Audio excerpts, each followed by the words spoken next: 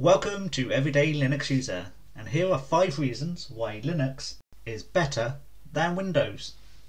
I'm going to start off with number 1, and it's installation. Most people don't have to install Windows because it's already installed on their PC when they first get it. But if you do find yourself in a position where you have to install Windows, then you will realise very quickly that the Linux installation process is a lot smoother than the Windows installation process. For one, it's quicker. Generally I can install a Linux distribution within 20-25 minutes, and Windows you end up in this endless loop of even after you've answered all the questions that they've asked, we need to restart, we need to restart, we need to restart, and it restarts, and then eventually get to another screen where it then asks you some more questions, and then you think you're at the end, you think, oh, we've done all these restarts, we've done all this sort of stuff, but no, then it says, we're almost finished, we're just setting things up for you, we're almost finished, we're just setting things up for you. Linux, about 5 or 6 questions, copies the files over, you're done, you're installed. Which brings us up to number 2, updates. Once you've installed Windows, you will find that quite often, because the ISO is out of date, the image is out of date, that it then wants to install lots of Windows updates. And anyone who's been using Windows for long enough knows how painful the Windows update process is.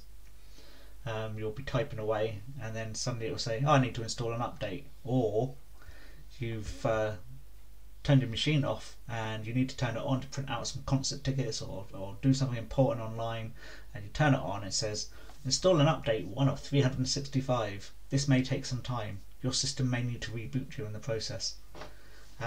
In Linux, yes, your ISO might also be out of date, but you'll find the updates happen in the background whilst you're still using the system, and you can reboot at your leisure. So quite clearly the Linux update process is far better than the Windows update process. Number 3 on the list is choice. So a lot of comments that a Windows user might make about Linux is, why are there 300 odd distributions? Why do you need so many? And even if you've got those distributions, you've got, each one's got 3 or 4 different desktop environments that you can install. Why do you need so much? Well, imagine a world where there was only one pair of shoes, and everyone was made that one pair of shoes, and they're all size 7, adult size 7. So you've got people with big feet unable to get their feet into the shoes, and you've got people with like toddlers and small children unable to get the shoes on because their feet don't fit them the other way. And that's what you're saying when you're saying there's too much choice in distributions. What you're saying is you don't want a world where there's vanilla, chocolate and strawberry ice cream. You just want one flavour fits all. And the problem with that, of course, is not every PC is the same. Imagine you've got this great big gaming PC with all the power in the world. It's running Windows 11. It's perfect for Windows 11. Windows 11 is going to run fine on it.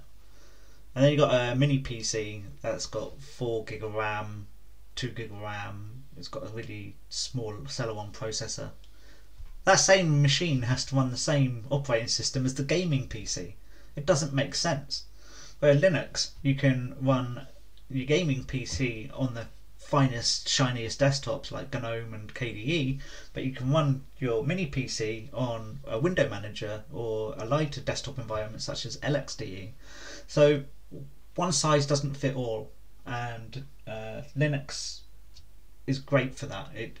It's you've got more shoes than you could ever think of wearing, whereas Windows, this is what you're getting. Use it, don't use it, that's it. Number 4, cost. Well, Windows actually it's been generally free to upgrade recently from one version to the other, but if you haven't got Windows, you still have to buy it initially, and it costs quite a bit of money. And if you use their Office suite, you have to pay a monthly fee to use their Office suite.